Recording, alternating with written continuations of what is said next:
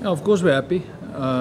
Any win is a win for us at this stage. Where we're at as a team, growing and becoming competitive in Super Rugby. So it was important for us to finish this game properly. I think we learned from last week, not closing it down at 23-22 maybe. And this week, even when the score came close, I felt we were still in control. So yeah, a lot of points left out there, but it's early in the season.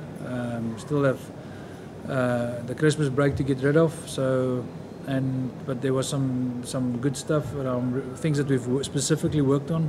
The breakdowns I think was exceptional. So definitely a step in the right direction. Clinton's. No, I think while he was on the field, he was quite good. So it's a pity. It looks like he's injured some rib cartilage. So yeah, I think he's going to become better. He adapts well into our system. I mean, it's a guy like Nick Cooley last year just came in and stuck to the system and it worked well. So it's obviously great to have everything in place. And I think from his side, he's contributing and he's giving his heart to the Cheetahs as well. And then we can allow him one or two errors. So, but tonight I think he was, and especially the first 10-15 minutes, he was really good. It's a pity that he got that knock. So yeah, but we'll assess and see how he looks going forward. Yeah, no, look, Ox is a good all-rounder. I think second half, especially first half, you could see he hasn't played for a bit, so he adapted well in the second half after we had a chat at halftime. Yeah, I think he will also be assessed. He's had a bit of a MCL damage. We'll see if that's the same with Kasim and the same with, it's both of them. And then Reniel Hugo obviously looks the most serious at this stage. Looks like he's kicked into the ground and injured his knee. We'll have to have a look, obviously, see what. But then again, from the start we know injury is going to be part of it. So yeah, we're going to just fight through it.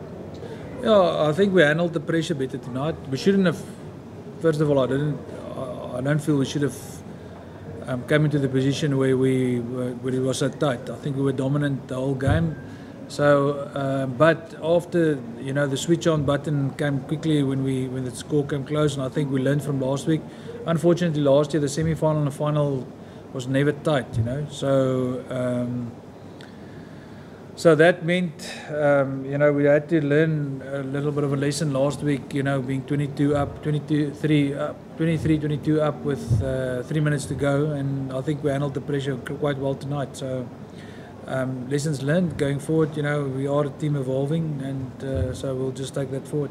Now, look, we assess the players, the Bulls, of what we know of them and what we've seen, and obviously, it's a total assessment. So, but I don't want to get too far ahead because we still got to play another round. So, look, of course, best character builder is winning. Team building is winning. So that helped. I'm really appreciative of the way the guys did it, though. So that was important. They stuck to what we've been training. They work really hard at the way we train. It's a big ask every week. We put a lot of emphasis on the physical part in the last 2.5 months. So, they're under the pump most of the time, so that we can continue, being competitive in collisions and contact situations going forward. So.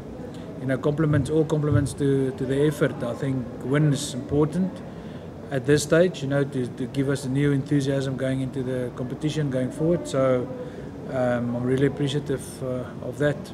I think the biggest thing would be wet weather conditions, trying to get our exits more clinical sometimes. I think that's going to be the hardest trick going on tour, is going to be wet weather game plan.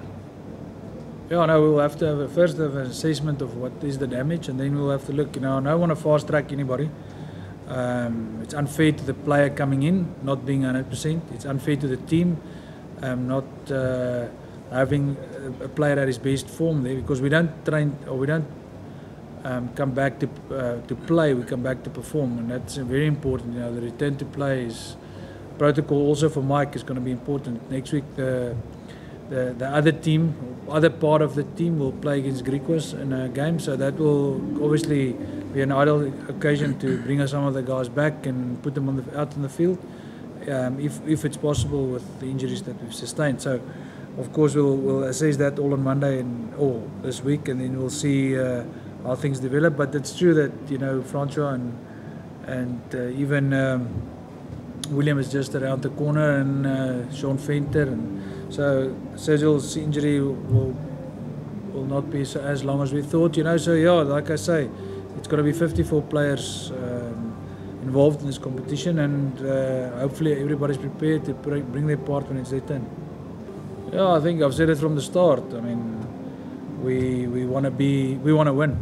We wanted to win last year as well, but we were realistic, So we want to take it one game at a time and make sure that we don't get ahead of ourselves. Or we realise that to win tonight took a really big effort, and it's going to take a big effort every week until we've matured as a team and matured as players. And we started off with a young team. Nothing has changed, so we just won a game.